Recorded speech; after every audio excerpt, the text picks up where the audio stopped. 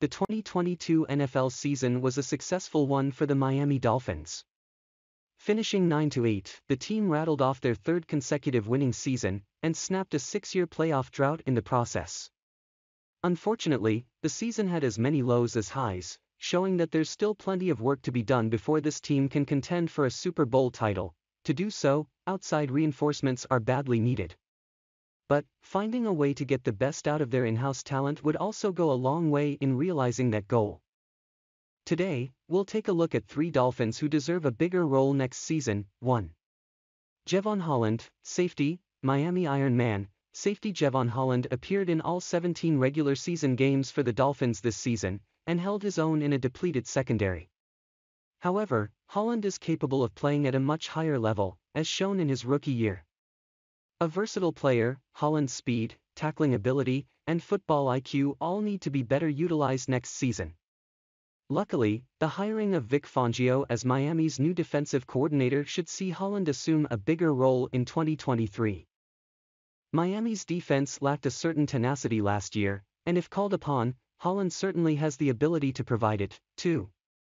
Eric Ezukanma, wide receiver, drafted by the Dolphins in the 4th round of the 2022 NFL Draft. Eric Ezukanma has been a ghost since entering the NFL, appearing in just 1 game last season. We simply haven't seen enough of Ezukanma on the field yet.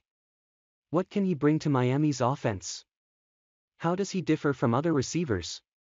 It's impossible to answer these questions without actually seeing him play. And that needs to change next season. After the Dolphins whiffed on signing Cedric Wilson in free agency last season, the emergence of Ezukanma could help ease that burden.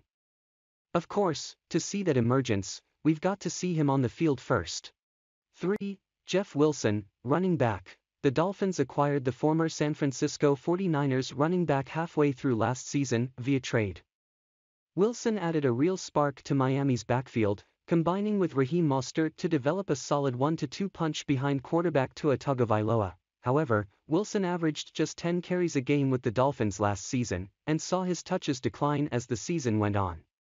Wilson's toughness, running power, and willingness to run between the tackles could be a massive help to the Dolphins' offense next season, if given the opportunity. Miami ranked 31st in the league in rushing attempts last season, with only 390 attempts. If the Dolphins want to make a run towards the Super Bowl next season, that number needs to improve. One way to do that is to give the rock to Jeff Wilson. Do you agree with these selections? Which Dolphins do you want to see have a bigger role next season?